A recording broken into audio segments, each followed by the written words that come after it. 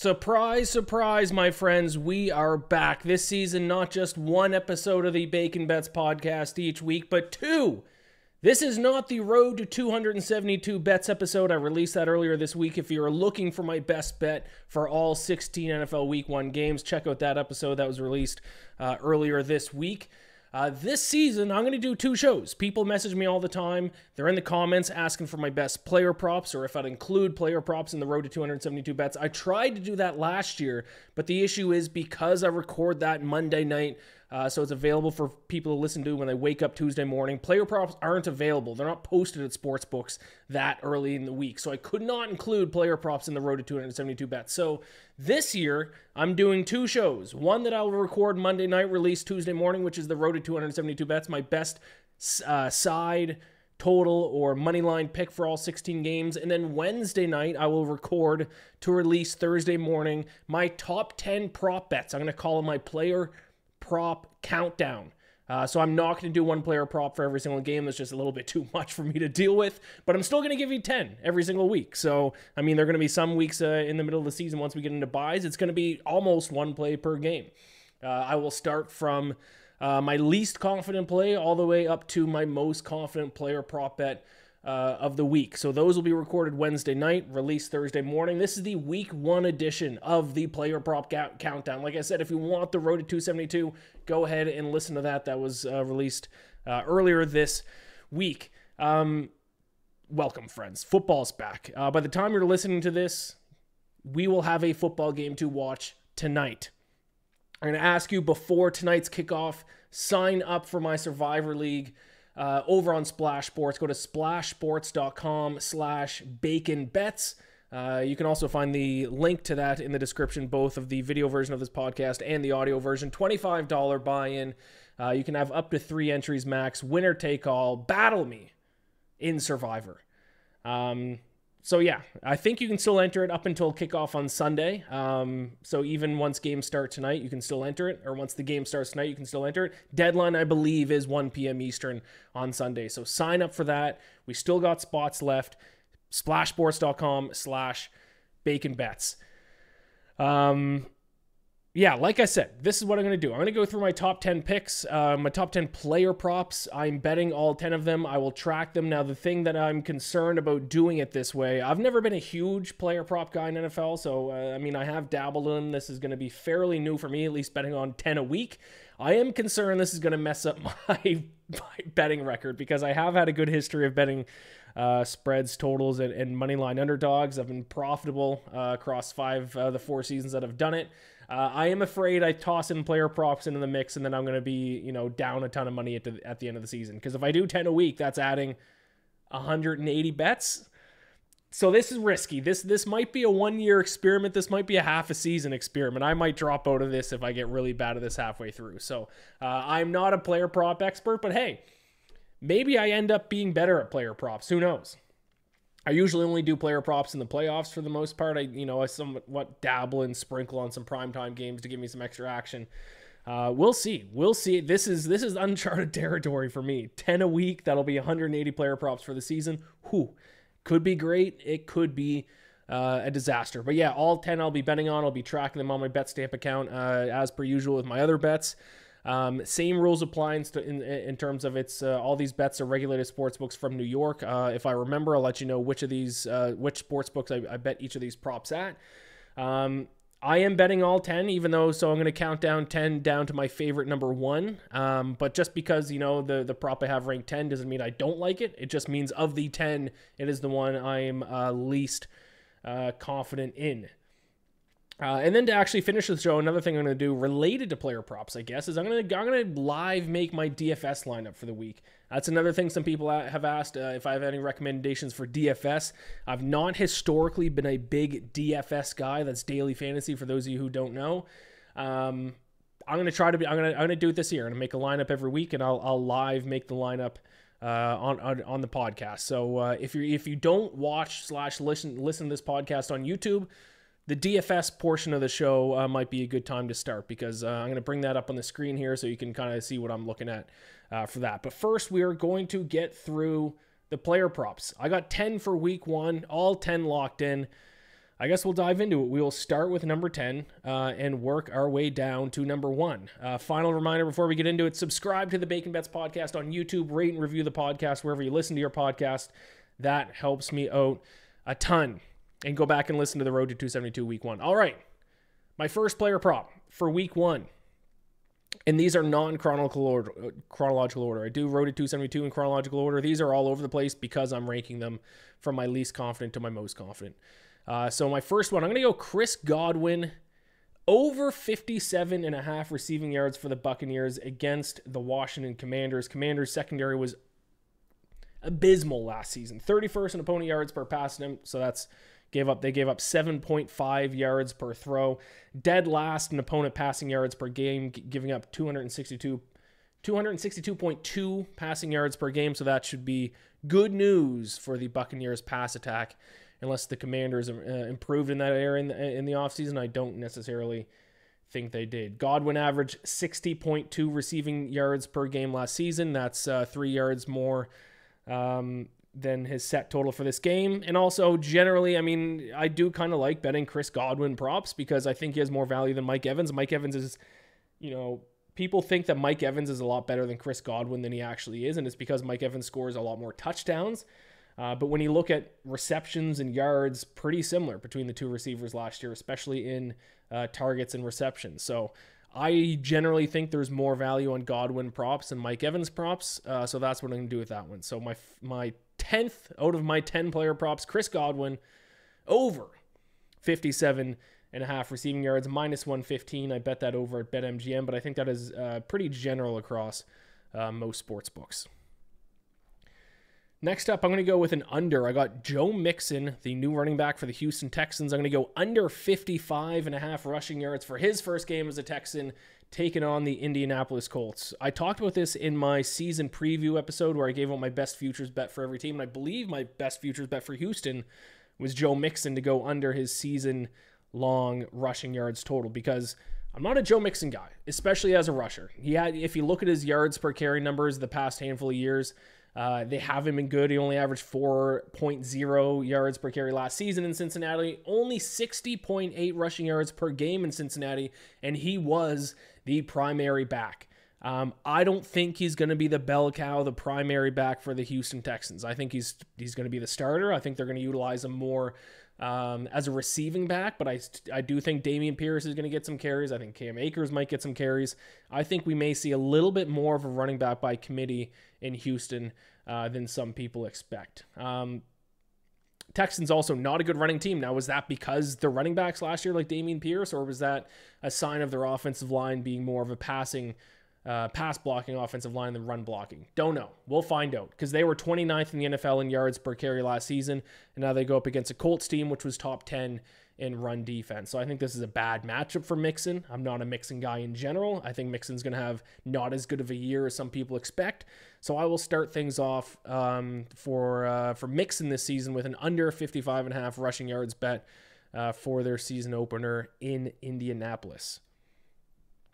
I only have one plus money prop. Most of these, I guess all these prop bets this week are all over under yards and stats. I didn't do any like big anytime touchdown scores, which I certainly could do in the future. So I only have one plus money prop for week 1. I feel like I kind of need to see the schemes and the game plans of these different teams before I really bet touchdown scores. I think touchdown scores is extremely tough in week 1. So this is a plus money bet for you though. Courtland Sutton over 4.5 receptions. Plus 125, the Denver Broncos. I feel like Courtland Sutton is kind of being a forgotten guy this year. I snagged him late in a couple of my fantasy football drafts that I've done leading into the season. Don't forget, with Jerry Jeudy now in Cleveland, it's Courtland Sutton for the Broncos receiving core. Who are the other receivers? Let me bring it up here. Not good. At least last year they had to split some targets up between Sutton and Jerry Jeudy. This year it is Sutton and Marvin Mims and Josh Reynolds. Not great. I think Sutton's going to be the clear offensive weapon and target for Bo Nix. And as I've talked about now in a couple of podcasts, I, for some reason, am a Bo Nix believer. Is that going to come bite me in the ass? Almost guaranteed. But hey, let Bo Nix sling it. Let him sling it. Seahawks secondary also, by the way, that's their weakness. That's probably the worst part of the Seahawks team. 25th in opponent completions per game last season, 26th in opponent completion percentage. So a lot of completions. Sutton's the main target. Let Bo Nix sling it. We're getting plus money at over 4.5 receptions. If he gets 5, we're laughing. So Courtland Sutton over 4.5 receptions plus 125 is number 8. Moving on to number 7. Dak Prescott in Cleveland against the Browns, under 249.5 passing yards at minus 114 at FanDuel. This goes back to my theory about the Cleveland Browns. You guys heard me talk about it on the road to 272, and not enough other people are talking about it. I might be like, at the forefront of this Browns conspiracy theory. I talked about how fewer yards per snap the Browns allowed at home. I think it was like 2.1 fewer yards per snap at home compared to on the road last season. Their defensive numbers at home, by far the best in the NFL. Their defensive numbers on the road, like bottom 10. I may have even narrowed it down even further, because if you look at their rush defense, yes, better at home, but not a crazy amount. If you look at their pass defense, teams had a 5.3% lower completion percentage against Cleveland when playing in Cleveland, and also 3.2 fewer yards per pass attempt last season. So if you were throwing the ball against the Browns and you were playing at home, you'd get 3.2 more yards per throw, not per completion, per throw, than you would if you played in Cleveland. Also, their amount of opponent yards per throw at home, which was only 4 yards per throw, 1.1 yards better than the next best team at home. A full yard fewer better than the next best pass defense at home. Something's going on in Cleveland, and maybe it's a one-season thing. Maybe they stopped doing it this year. I don't want to use the word cheating. Something's going on with that Cleveland defense, specifically in their pass defense when playing at home. Those numbers are way too crazy, home and away splits. Now, this might be tinfoil hat. They might be fine this season. Things might just even out this season. But if it comes out, if some report comes out that Cleveland's been cheating in some way at home, you heard it here first. I'm going to continue to trust that theory that I've cooked up like a conspiracy theorist, and I will take my number 7 prop bet is Dak Prescott under 249.5 passing yards. I will say about Prescott, he is averaging 23.1 fewer passing yards per game on the road compared to at home in his career. So he historically has not put up the numbers on the road compared to when he's playing in his home field. That should help us out a little bit. So I need him to stay under 250 passing yards, and we're laughing. Moving on to number 6. This is another passing yards under. And we're going to skip all the way over to Monday Night Football, and we are going to go with Aaron Rodgers under 235.5 passing yards for my number 6 player prop. I don't have a ton of backing. Maybe I should have put this higher than 6 or lower than 6. I guess depends on what way you look at it. But I'm just not an Aaron Rodgers believer. I've harped on this all season. I've been screaming it at the mountaintops. His last good season was 3 years ago now. 2 years ago in Green Bay, he stunk, to be completely honest. Last year in New York, he made 4 passes and then tore his Achilles, and now he's returning as a 40-year-old with a torn Achilles, and people think he's going to throw for 236 or more passing yards in week 1. Against the 49ers defense, it only allowed 221.1 passing yards per game last season. Only 6 yards per throw last season, the 5th fewest. So he would have to throw 15 more yards than the 49ers gave up in an average game last season. I don't see it. I might be the number 1 biggest Jets hater in the world, or Jets non-believer in the world. And if I'm right, great. If I'm wrong, I guess I'm going to die on that hill. I don't see Aaron Rodgers having a big game on Monday night. I'll take Aaron Rodgers under 235.5 passing yards at minus 114. We're going to go back to an over now. We're going to go to rushing yards over, and we're going to go back to Sunday afternoon. It is the Cardinals and the Bills, and this is my number 5 player prop. I'm going to go James Conner over 50.5 rushing yards. So despite the Bills winning the AFC East last season, they did have one glaring weakness. That weakness was their ability to stop the run. They ranked 29th in the NFL last year in opponent yards per rush attempt. They gave up 4.7 yards per carry. I don't think the Bills did enough this offseason to fix that issue that they had in their run defense. And the Cardinals, a little bit of an underrated rushing attack, by the way. James Connors. Is it Connor or Connors? Why do I have in one spot Connor and the other spot Connors? James Connors. How do I know? It is just Connor. I don't know why in my notes I called him Connors once.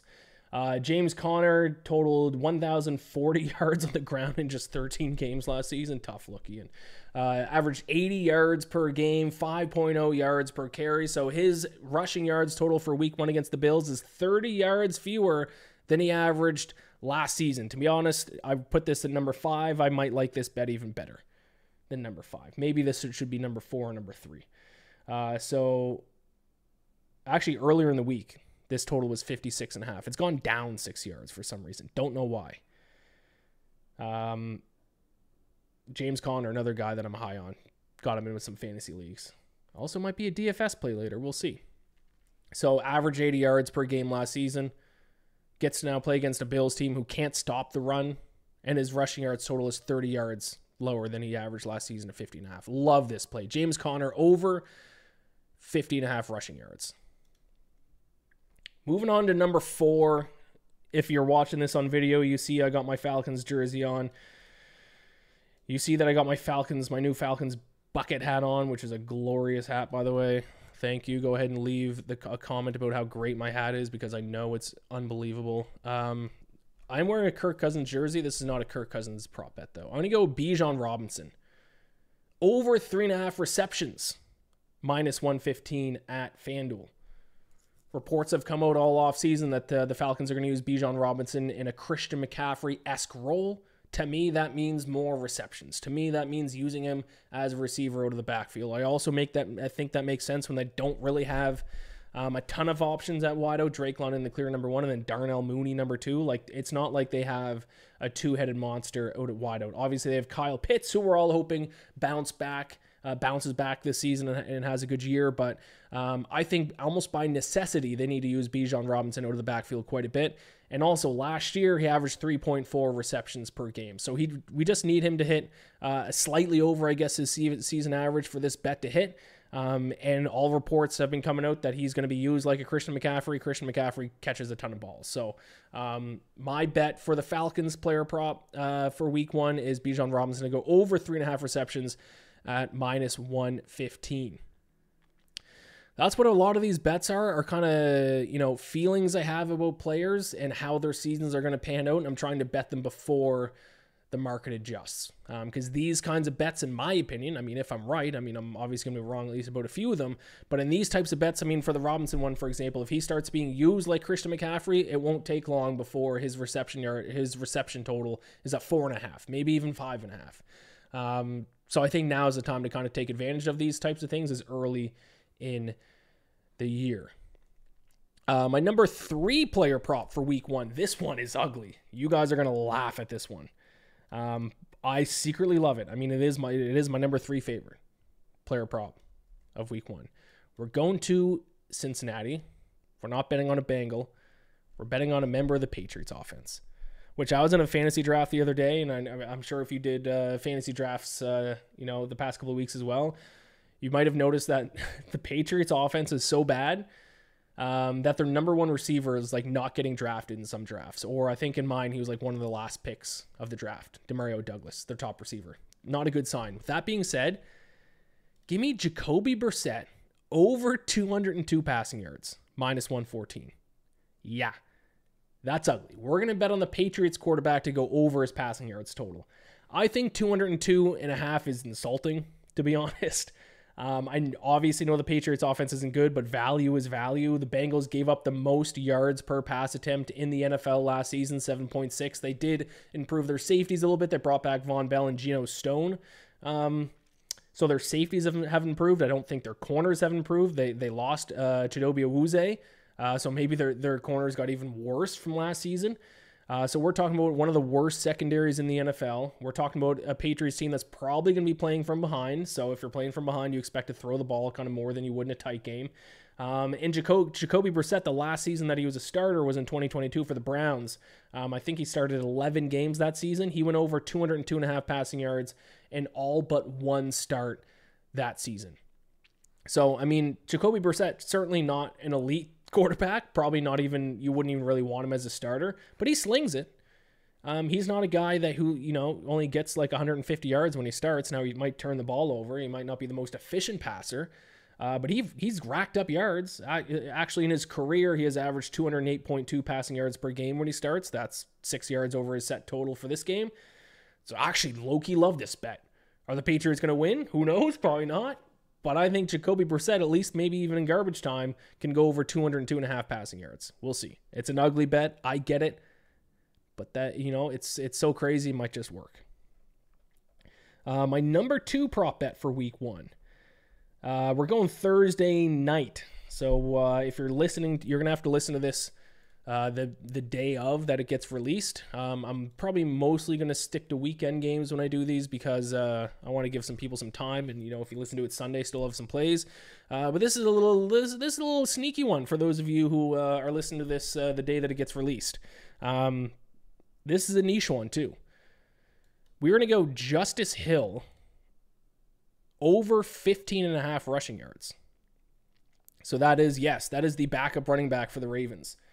The Ravens, in recent years, have used a running back by committee approach. Now, most of the running backs get hurt, so they're almost forced to. But they have not, at least in my memory, in the John Harbaugh era, have been a one running back guy. They split carries. I would be surprised if they run 30-year-old Derrick Henry into the ground on opening night. I think they obviously want to conserve him a little bit. He's certainly a little bit past his prime. He only has so many miles left. I don't think they're going to use him like Tennessee did, where in Tennessee they just handed the ball to Derrick Henry 25 times a game. I mean, I could be wrong. I don't really have anything to back this up outside of the fact the Ravens have historically been a running back by committee team. And then when you look at the other running backs for the Ravens, Rasheen Ali is doubtful. Keaton Mitchell is out. So that leaves Justice Hill. I don't know why the graphic just went off. I clicked something when I slammed the table and the graphic disappeared. That leaves Justice Hill as the only other guy that I think can get carries in this game. Unless Rasheen Ali, who is doubtful, plays, it's Derrick Henry and Justice Hill. We only need him to get 16 yards. That's it. If he can get 16 yards, this bet cashes. I kind of want to actually go Derrick Henry under, but Derrick Henry is good enough. He could break a couple and go over his rushing yards total. I thought it was a little high. I think change of pace, get Justice Hill in there, give him the ball a couple times. If he gets 16 yards, perfect. And also, don't forget the Chiefs' run defense might be the weakest part of their game. Gave up 4.4 yards per rush last season.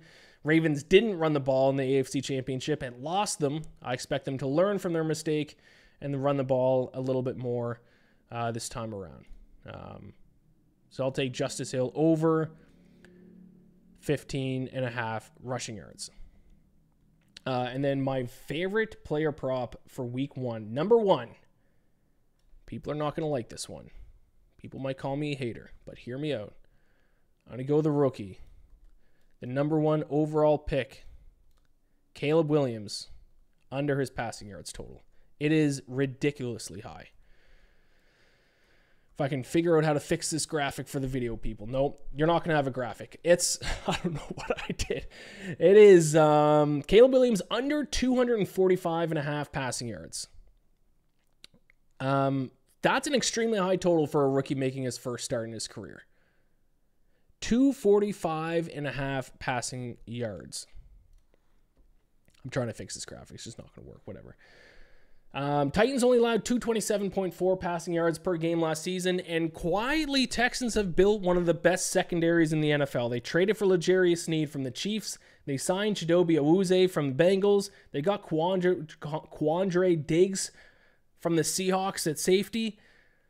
This Titans secondary is going to be nasty. I think the Titans defense as a whole is going to surprise a lot of people this year.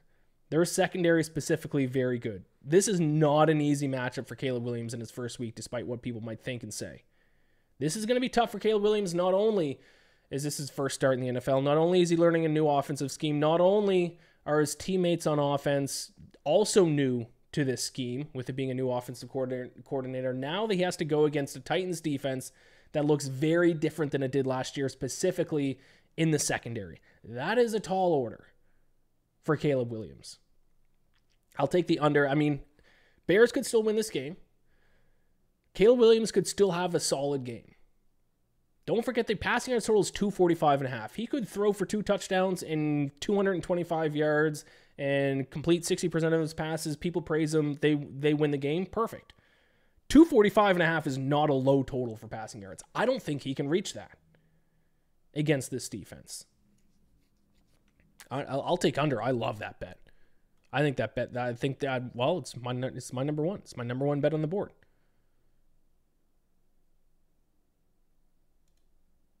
Caleb Williams under 245.5 passing yards.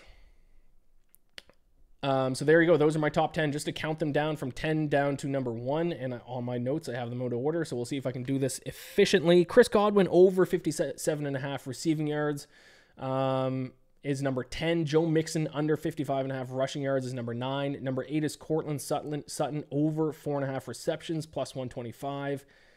7 is Dak Prescott under 249.5 passing yards minus 114. 6 is Aaron Rodgers under 235.5 passing yards minus 114. 5 is James Conner over 50.5 rushing yards minus 110. 4 is Bijan Robinson over 3.5 receptions at minus 115. 3 is Jacoby Brissett over 202.5 passing yards, minus 114. 2 is Justice Hill over 15.5 rushing yards on Thursday night. And then finally, the last one, my favorite, Caleb Williams under 245.5 passing yards. All right, let's do some DFS here. If you're just listening to this, you may want to watch this on YouTube, because I brought it up here. This is a pool. I got a ticket to enter some pool, so I'm just going to use this lineup just to enter that, and then I'll enter in a different pool with this lineup. But I am going to use whatever lineup I choose now. Quarterback. Quarterback is always tricky. Do you want to spend the money on an expensive guy? I don't necessarily... Dude, what if we went with Jacoby Brissett? I mean, I kind of went all in to Jacoby Brissett in this episode. Listen, if you want to win big money in DFS, you have to take crazy shots if you're going to enter big pools. Obviously, your strategy for entering big pools is a lot different than entering small pools. Small pools, you know, I probably wouldn't go Jacoby Brissett, but if you want to make a unique lineup that's going to stand out, I mean, Kirk Cousins, 6,100, staring me in the face. Jacoby Brissett, 5,100. Give me Jacoby Brissett. This lineup's going to be wild. Running back, Bijan Robinson. I already told you I like his over on his receptions. I would not pay 6,800 for A-Chain. Raheem Mostert's still technically the starter there, so I don't know if anyone would want to do that. Joe Mixon, definitely would not take him. We're going to take an expensive guy. We're going to go Bijan for the Falcons. Second running back, we got to go probably someone a little bit cheaper. Who does not have James Conner? Where's James Conner? Am I gonna have to pay up for him? 6,200. What's my average budget remaining? 5,300. I don't care. We're gonna go James Conner there. All right, the cheapest is always defense, because then my average remaining player is gonna be more accurate. So let's go. I'm gonna go Tennessee defense. After all I just talked about the Tennessee defense, $2,800 with that secondary.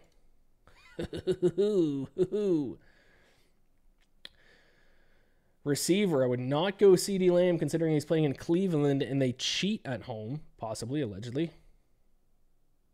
Is Jamar Chase even playing? Don't know that yet. Chris Godwin. I mean, I'm seeing now that my DFS plays are going to be largely based off my player props. I mean, why wouldn't they? Chris Godwin at 5,800 instead of Mike Evans at 7,300. Easy. Absolutely. We're going to have to get in 5,600. So I got to get a cheap guy here. Who do I like? Demario Douglas? I mean, it makes too much sense, right? Double up on the Patriots offense. One of the most insane moves of all time, but it's so crazy, it might just work. Demario Douglas, a top receiver for the Patriots, 4,800. Sure. Who else do we want at receiver? We need a relatively cheap option. Cortland Sutton, yes, 5,600. Easy. Tight end.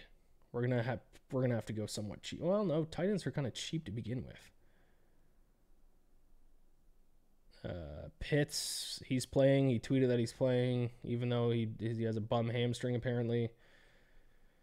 Kate Otten could be interesting. I don't want to go that cheap. Evan Ingram racked up a ton of receptions for the Jaguars last year. 5,500. Yeah. Freiermuth. Arthur Smith does love, well, he doesn't love his starting tight end. He likes to, that's who I should draft the Steelers' backup tight end. I think I'm going to go Ingram. And then flex, that leaves me 6,500 for my flex. Aaron Jones, Giants run defense stinks. Raheem Mostert could get a couple tutties. Murray Cooper. Jalen Waddle. Yeah. Drake London, very tempting at 6,000. I'm going to go Aaron Jones. Now, yeah, they're going to run the ball. They're going to, yeah, I like Aaron Jones. There you go. There's my DFS lineup. Jacoby Brissett, Bijan Robinson, James Conner, Chris Godwin, Demario Douglas, Cortland Sutton, Evan Ingram, Aaron Jones, and the Titans defense. This might be the worst DFS lineup of all time. I'm no DFS guy. I mean, I guess I got to learn as the season goes on.